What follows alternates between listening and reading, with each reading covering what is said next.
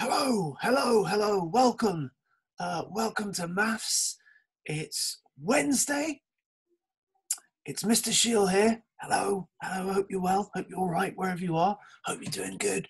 It's Maths time, and this video is to take you through this Maths lesson, help you understand the kind of concepts behind it, and give you any support you might need, okay?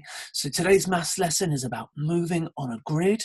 Hopefully technology is working well, and you'll be able to see the flip chart in front of me, Maths moving on a grid with some shapes there, and then you'll be able to see me somewhere. Hello, I'm in a small box somewhere on the screen. So today, for your Maths lesson, we'll talk a little bit about moving shapes on a grid. I think the start of the Maths lesson today was to do some 7 times table practice, and look at all these questions, these quick fire questions that you've got to do on the sheet. 7 times something equals 14, 7 times something equals 0, 7 times something equals 28. So you really have to use your 7 times table knowledge there to try and get through those questions as quickly as you can, okay? It's good to practice your times tables. I do it all the time. Now, the next thing that you'll see on your sheet is about moving shapes on a grid. And I thought I'd show you a little bit about that, how to do it. So today, we're going to be looking about describing the movement of an object on a grid. And for the first few slides that I'm going to share with you, I've got this small grid that you can see here. It's got on the x-axis 0 through to 6. There we go, bit of a wobbly line, sorry about that. And then the y-axis going from 0 up to 6 as well. There we go.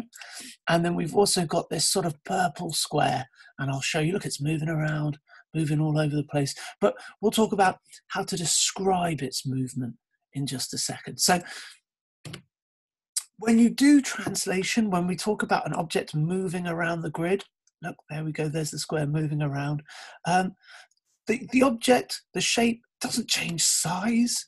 So when this square moves around this grid, it doesn't become a different size square. It's still the same old square that you've known for so long. It's the same type of square, same size. It doesn't turn or twist. It doesn't do any of this business. It doesn't turn or twist. It just stays exactly the same as it did before, before it moved. Okay? Now, what you do is to help you understand it moving around the grid is just to know that it can't go diagonal as well. It kind of moves left or right, from side to side, and then it goes up or down.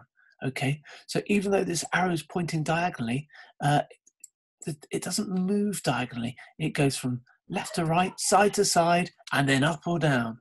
Okay, generally speaking, we go side to side first because in coordinates, as I'm sure you remember, the x-axis goes first, the side to side, the x-axis, and then the up and down, the y-axis goes next.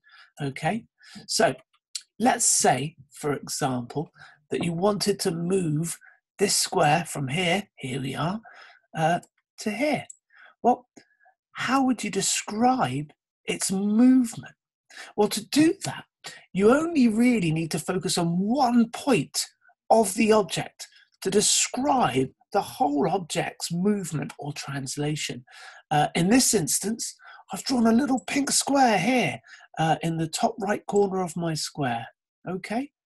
And that way, I can just focus on this point and say, well, this point is the same as this point, but it's moved. Well, how much has it moved? And then you're able to count, okay? Count across, side to side first, the x-axis. So let's do that. I tell you what, let's get a pen and that'll make it a bit clearer. So we're working out how would we describe the movement of this purple square all the way across to get to this space here. What's its movement? And to do that, we're focusing on a single point of the square to help us count. So this point here would go 1, 2, 3 across, 3 to the right, okay? And then it would have to go 1 up. So the way it's moved 3 to the right, 1, 2, 3, and 1 up. And that's how we'd describe the movement of this square. And it would be the same for any point on this square. So this point here, the bottom left, let's do a different color so you can see it. Let's do, let's get blue, a dark blue. So the bottom left corner of the square, 3 to the right, 1, 2, 3, and then 1 up. And then we'd get to the bottom left of the square again. So that's how we describe its movement. Now today, the first activity you've got to look at, let's clear up the screen a little bit so you don't have to see all this stuff. Let's close this down. Right. Let's get this out here. Oh, here we go. Look at that. Now we're cooking with gas. So the first activity you've got proper today on your math sheet, it says look at the planet on the grid. And here's a little planet, looks a little bit like Saturn, and it's on the grid. So you have to work out its current coordinates. Well, let's do that together right now. Let's look at the x-axis and then the y-axis and write in the proper coordinates. And you can do this on your sheet with us. So the x-axis, it's 1 along, and then it's 1 up. So its current coordinates are 1, 1. Now it says here, the question says, it was translated to the spot 4, 5. 4, 5. So it's asking you, can you plot the planet's new position into the grid? Well, I guess I could draw a little planet on the grid, or I could do it just a dot or an X just to make it a bit easier. So 4, 5. This is the x-axis, 4, and the y-axis, 5. Let's have a look. 1, 2, 3, 4 on the x-axis. 4 to the right. Let's go 5 up. 1, 2, 3, 4, and 5. And it would be just there. There we go. So it's moved from 1, 1, just here, all the way to 4, 5. Well, okay. So the following sentence says the planet is translated what, left or right, and what, up or down, to the new coordinate 4, 5. Okay, so if I take 1, 1, I'm going to count on to see where I've got to, and then count up to see where I get up to as well. So I'm going to go on the x-axis, going to count 1, 2, 3. So it's gone 3 to the right. I'm going to write down 3. Then I'm going to cross out left. I don't need it. 3 right, and how many up? 1, 2, 3, and 4. And 4 up. Cross out down, don't need it just now. And that's answering the question, okay? So we've described the shape, in this case a planet, its translation from 1, 1 to 4, 5. And it moved 3 to the right and 4 up. Now the next one are these lovely shapes. We've got stars, a heart, a triangle, and an X, okay? Now,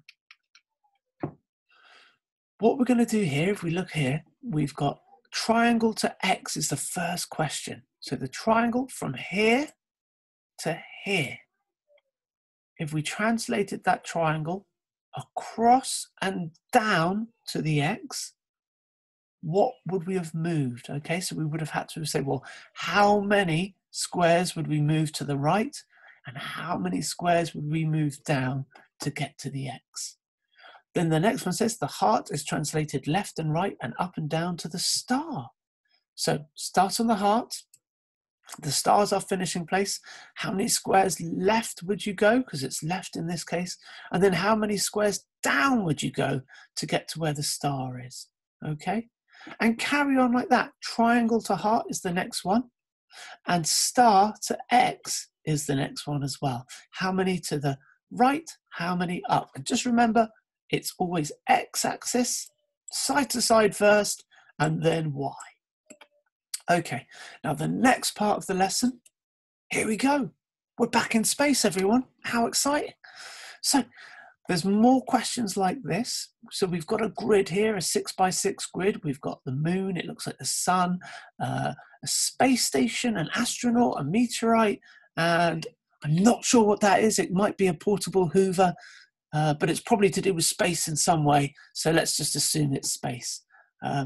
So the first one says the moon is translated something and something to the sun. So look at where the moon is. It's just there. If I draw a little dot in the center of the moon, and we're going to go to the center of the sun, again, we're going to say how many to the right and how many up. And then from the sun, it's going to go to the meteorite. And again, we're going on the x-axis first. So how many to the left in this case, and then how many up. Carry on and finish those questions to the best of your ability. And then the final part of today's lesson is these two lovely rectangles, A and B. We've got shape A is translated something, right or left, and then something, up or down, to shape B. And they've done a point on the shape, so it makes it easier for us to count. And it says shape B, what if that moved to where shape A is? How far left would it go? How far up would it go? And then, once you've filled in those translations, you might be able to notice something. So write down what you notice. Okay, so I hope that helps with each part of the maths lesson today. Start with the quick questions, the 7 times tables. Have a go at this first task with the planet on the grid, and then move through the shapes, the solar system, and then the rectangles. I hope you do all right. I hope you get on. There is an answer sheet for you to look at afterwards. And then you should be okay to be really successful in this maths lesson.